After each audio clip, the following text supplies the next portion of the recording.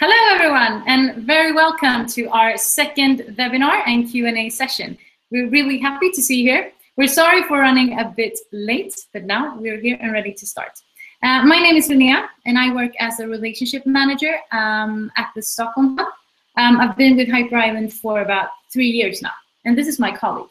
And my name is Charlotta, and I also work at the Stockholm Hub as a relationship manager. Yes, so a short recap on why we're doing this. So we get a lot of questions, and Hyper Island can sometimes be a bit hard to grasp. So we want to offer this as an interactive space where we can connect, ask questions, and dig a bit deeper into the school and what we are actually doing. And we have these themed sessions, but it's important to say that you're always welcome to ask us about anything and everything.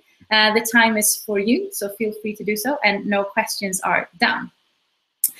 Today's theme is about Hyper Island's global network, and we will explore a bit about how the students collaborate and how they connect with the industry, but also try to explain what Hyper Island's global network actually is, but hopefully also straighten out some question marks regarding the industry or the internship period that all programs contains of.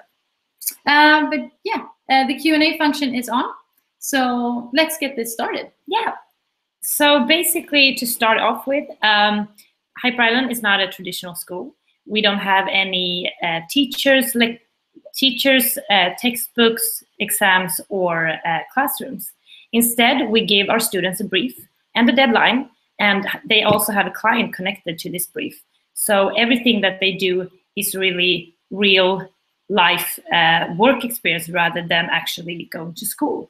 And these clients that we use are from all over the world, about 600 plus companies in Hyper Island's global network. And during each project period, we also have modules. So depending on which kind of module you're in, which kind of subject you are studying at the moment, there's a client that actually needs this problem to be solved. So for instance, if the Interactive Art Director program has a user experience design module, then we have a company that has a challenge in that area and needs our students' help, basically.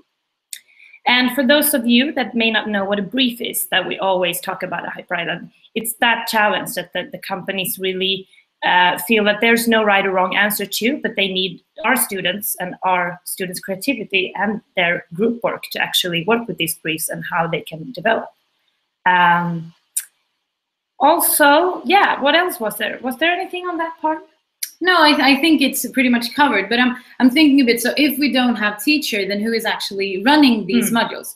So we want our students to take a lot of responsibility themselves, both as individuals, but also as team members. And it's a lot in their interest to get input from experts in each and every expertise area. So since we don't have any teachers, we bring in lecturers from around the world to support and lecture our students within their expertise area. And we've then navigated the digital landscape for nearly 20 years now, understanding the importance of learning, adapting, and staying ahead of the curve. And this is the reason to why we have over 250 consultants working with us. We simply need that mix. And we also prefer the lectures to have one foot in the industry to make sure that they are as relevant as possible for our students. And since we've been in the landscape for quite some time now, we have a quite extensive network around the globe with an eclectic mix of talents and professionals around the globe that we are very much proud of. And also, we don't want to be limited by land borders in any way. So that's why even though you study here in Sweden, we will fly in people from around the globe to support you and to have lectures with you. And sometimes we connect with them digitally. I also think it's important to say that all programs at Hyper Island are created together with the industry. It's often so that someone approaches Hyper Island when they have identified some kind of knowledge gap and saying, hey, we need to start this program because in 3 years' time, we need to have this and this amount of people that are experts in this specific area. We also think it's very important to create to create the programs together with the industry to make sure that the students are attractive and relevant to the market when they get out there. And that's why we're also super proud of the numbers that we have and the statistics that we have, that 8 out of 10 get a job within 6 months after graduation. So we really want to make sure that our students are sort of real world ready. Also, all of our programs have a board.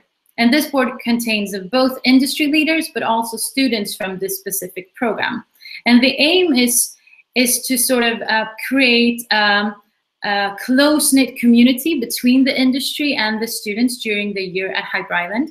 Because it's important to say that at Hyper Island, nothing is ever set in stone, and there's always room for tweaks during the year when you're here. And it's also something that we put a lot of emphasis on, that the students are actually responsible to create the absolute best education for them as possible.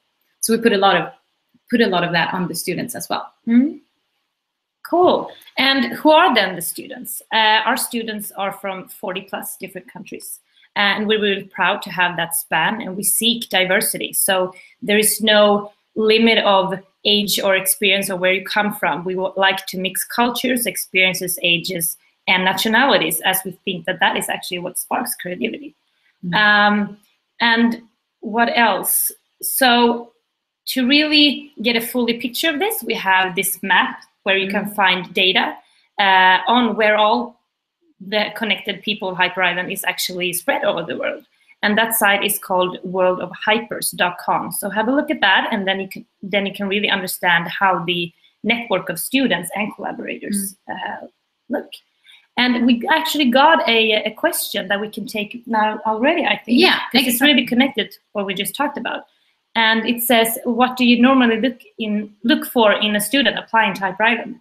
So that is basically our message, that we don't look for a specific trade or a experience in that sense. You could come from anywhere in the world, any experience actually, because anybody could qualify to be a Hyper Island student. We do have requirements that comes with like 1 year or 1 year work experience or higher studies, but that is more of a sense that we take off from a higher level. And that experience could be from the music industry, it could be from advertising, it could be from law school, it could be from anything that actually gets you going and fit in the areas of reflection and how you can actually use that in Hyper Island. But we have, like, when you apply for Hyper Island, you always meet us for an interview, and we always recommend people to just try to be themselves. And I understand that that is hard, and it's always super tricky to sort of understand, but it's really true that we want you to be yourself and just tell your story. And as Charlotta said, because we really need this mix, and we want this mix of people, so it's not better to be an extrovert rather than an introvert, or it's not like that at all. So just come, be yourself. And that will be the absolute best, definitely. And you can also add that we are a school in Sweden, so of course we're affected of the fact that we're in Sweden, but our students bring the international environment, I would say. So everything is in English, and everybody should feel like this is a safe environment, that we actually are quite multinational in that sense. And that's really cool to be part of, even for the staff, of course. Yes. And just to go further, 1/3 of each program is an internship period, and the student can go anywhere in the world that they like. We don't really choose and pick where you should go, what you should do, because every student has their own dreams, their own objectives, and where they want to go and work in the future. So it's really important that the students have this freedom, which is also a challenge to choose where should I go and what should I do. But when they actually go out there and find their own way, that's also when the networks start to spread in that good sense. Because if we don't interfere where everybody goes, the network is spread more in a natural way.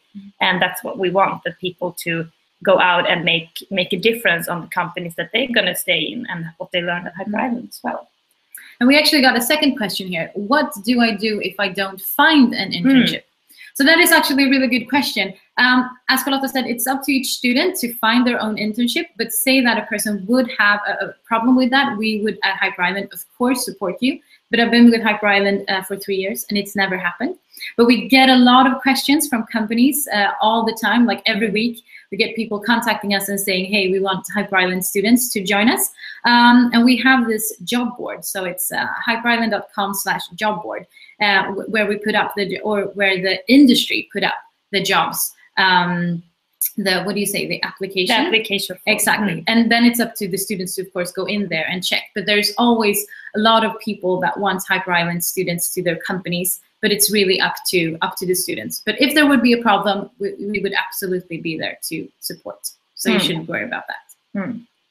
And also good to know is that the internship, I feel, is really the springboard for further employment, because a lot of students are, if you go for the broader picture, I want to project manage, but I'm not really sure in which area. Maybe is it the motion industry, or is it on an advertising agency? So basically, when you go out on internship, maybe you learn more of how can I implement what I've actually learned in school, since Hyper Island is school, but more of a job-focused school.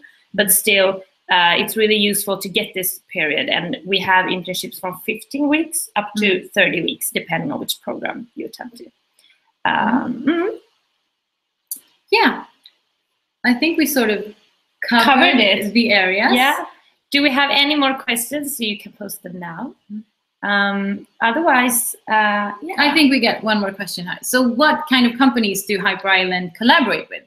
That's a really good question. We collaborate with a lot of different companies, both with the big ones like Google, like Nike, Adidas, stuff like that. But we can also collaborate with the local bakery next door. So it's really high and low, and we really choose the collaborators depending on the brief to make sure that it covers the learning outcomes for the students. So it's both global, international companies and then small local ones. So it's a wide range. Yeah, and I would also say like a lot from the startup industry. Definitely. Since Stockholm or Sweden in that sense is actually quite not famous, but we're beginning to work a lot with new entrepreneurial areas, and we have a lot of startups just in this city that we're sitting in. So that's really exciting too, how to spark that. And a lot of students actually also start their own companies during their Hyper period. But I can really recommend you to go into YouTube, go into Vimeo, and search for Hyper Island student projects. And I'm sure that you will find a lot of inspirational stuff. So you can find out more there. Also, if you want to connect with a student or similar, please go into our Facebook pages. There you can you always connect, and Hyper Island alumni tend to be very, very supportive and helpful, and want to support people and guide them through the process. So go in there, and if you can't find a direct contact there, email one of us, and we will support you and put you in contact with one of them. Another one. Yes. Does a foreign student need to decide from start where to apply for internship? If not, how could the visa procedures work if this is decided in the last minute? So basically, this is case by case, I would always say. Each student have different nationality. So the visa rules are different for a Swede want to go to America, or an American want to go to France. So basically, I would say that you have to, last minute is always like up to the migration board. We have good contacts. We can help. We are here to help our students and be supportive. But the students, we tell the students to also apply for their internship in time. So they have a lot of choosing to do. Like it's better to get 3 than to have none in the last minute. So basically your program manager and your fellow students will do this at the same time, and they will encourage you to start looking for what you want to do. But in terms of visa, that is, I would say, case by case, depending on where you're from. But sort of shortly, you can say that it's up to each student regarding this visa. We are always here to support, but it's the student's responsibility to make sure that you have enough time so you can go where you want to go and that you apply for visa in time. If you need one, yeah, and to actually have the information. Do I need a visa for going to this country if I want to do the internship there? That is the responsible on the student. So that's really important that we don't interfere in that, and that is the freedom, but the challenge, as I said before. But at Hyper Island, we sit in a very open space. So we sit together with the students. So you will notice when you hopefully join us that there's very easy to get in contact. So you can always come and let us know if you need any support, and we will do whatever we can to support you, of course. Cool. Yes. But I think that was it then. That was it for today. Thank you so much for joining. Next session is on January 13th. Yeah. And the subject of that day is moving to Sweden. So we've done a little part for the international students that may not have been here before. So that's going to be really exciting too. And I think it's at 3:30. Let me just check so we get you the right time. 3:30 CET. Yeah. And thank you so much for joining. And until then, Merry Christmas and Happy New Year. Bye. Bye-bye.